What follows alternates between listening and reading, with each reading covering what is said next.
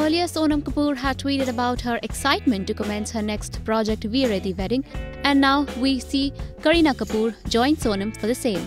And look who accompanies mommy Kareena, her beautiful son, Taimur Ali Khan.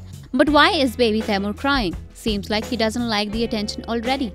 The film Veere Di Wedding is extensively shot in Delhi, and hence the stars are flocking to Delhi to commence the shoots. Veere Di Wedding, however, is said to be a film about 4 women who attend Kareena's wedding and deals with women and their emotions. The film also stars Swara Bhaskar in pivotal role. IANS report.